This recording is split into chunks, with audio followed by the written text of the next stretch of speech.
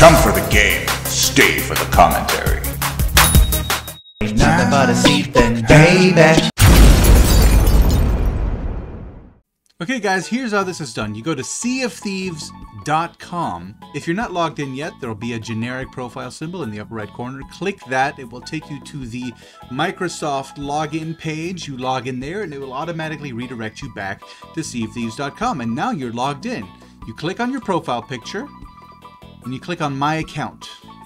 And then you scroll down to where it says your social accounts. You find the Twitch one, click Link Account, and voila, your Twitch and Sea of Thieves accounts are linked.